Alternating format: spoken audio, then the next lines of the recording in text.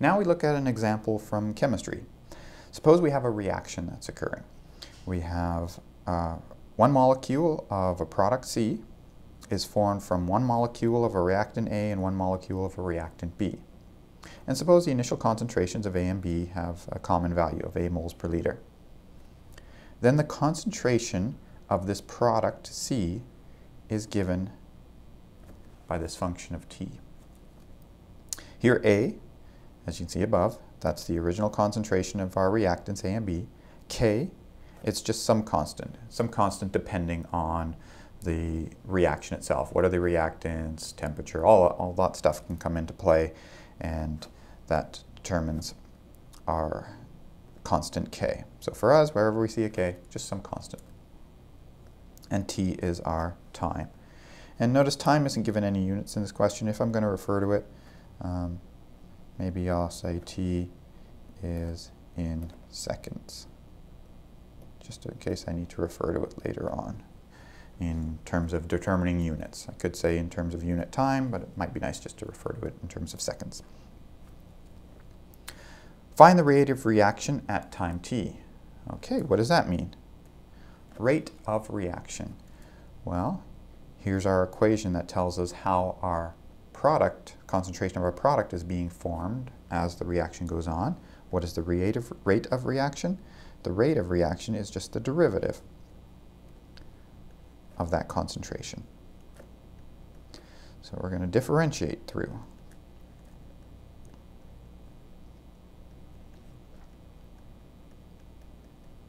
And in order to do this, we need to use the quotient rule. So it's the derivative of the top. Again, the variable we're differentiating with respect to is t.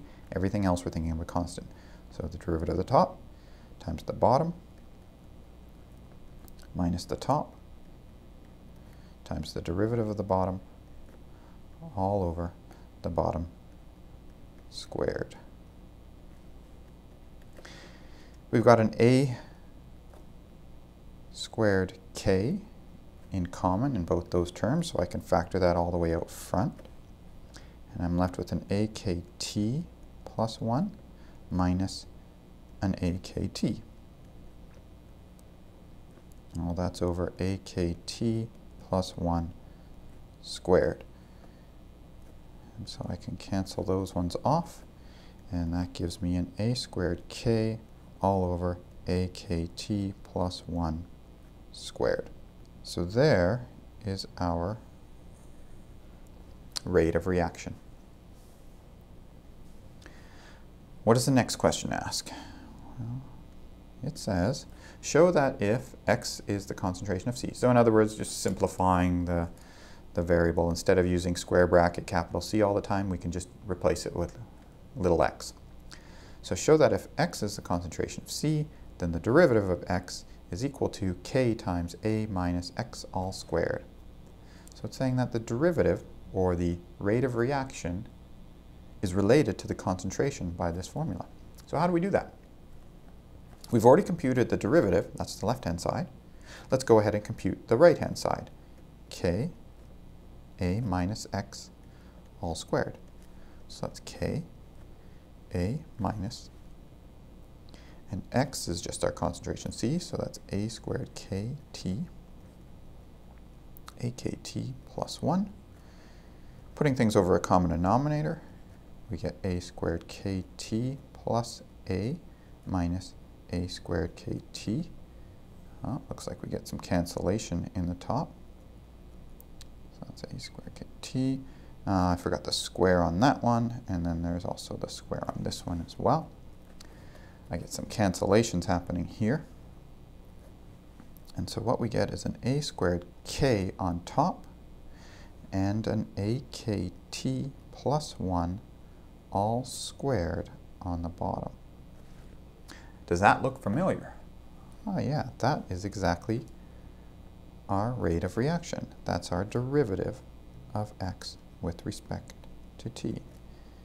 And so there we go. We have verified what we wanted to verify. Now I just want to bring up a point here.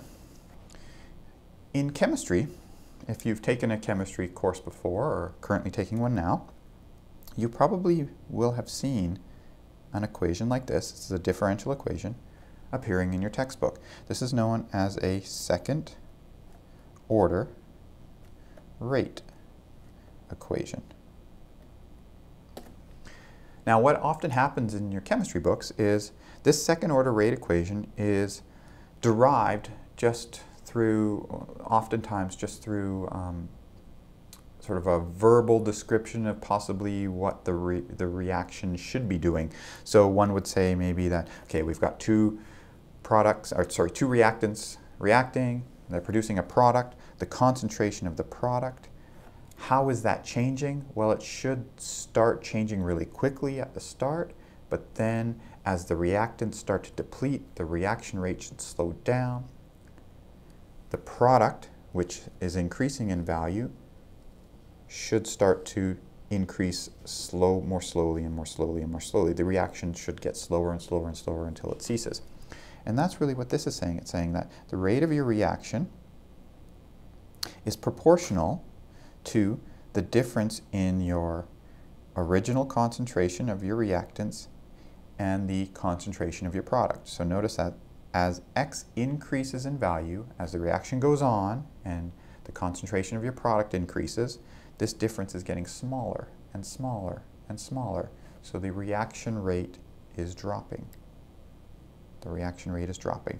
So, you know, your chemistry textbook probably gives you some description about how this second order rate equation is derived, is discovered, either through doing experiments or through doing some thought analysis. But once that is stated, then you're left with a problem of, oh, well, okay, now I have a model for my reaction. What is the function which gives me my concentration at any given time t? Well, it would be the solution to this equation. This is a differential equation, and this is often, in lots of chemistry textbooks, is just stated as, here's the solution to this equation.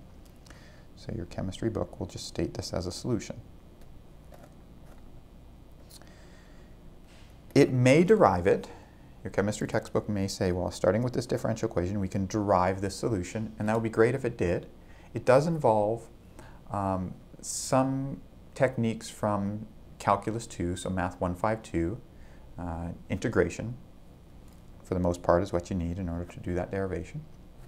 But the point is that one often starts with this differential equation and then derives the solution. In this example, we're doing things a little bit different. We're starting with the solution, we're starting with the function which describes the concentration, and we're deriving the rate equation. So we're doing things backwards. And the reason we're doing it backwards here is because, well, the only tool we have is differentiation, so we can only go in this one direction.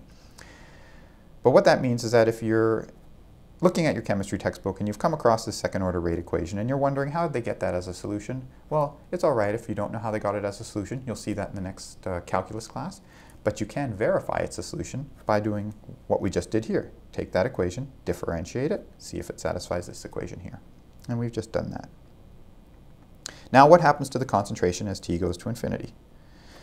Well, that's asking for what is the limit as t goes to infinity of this function here, a squared kt over akt plus 1. A squared kt over akt plus 1. And when we take the limit of this, notice it's a linear function over a linear function, so the ratio becomes, well, to compute the limit, we look at the ratio of the leading coefficients, because we're going to, as t goes to infinity, and so that has a value of a. So what this means is, so the concentration of C approaches a moles per liter. And the last one is what happens to the rate of reaction as t goes to infinity. So here we're looking at the limit as t goes to infinity of the derivative of C with respect to t. So that's the limit as t goes to infinity of, and before I write this down, let's just think, what should happen? Your reaction's going on. After a really long time, what do you expect to happen? Well, the reaction should finish. Nothing more should be happening. So what's the rate of change in our product? Well, if the reaction's done, all our product is produced, it's not going to change anymore, so the value should be 0. And let's see if that's the case. So this is a squared k over akt plus 1 squared. As t goes to infinity, the top's constant, the bottom has t in it, so that's getting bigger and bigger and bigger. Constant divided by something going off to infinity has a value of 0. And so, what's happening to our reaction rate? So dc dt is approaching 0. So that's it for this example.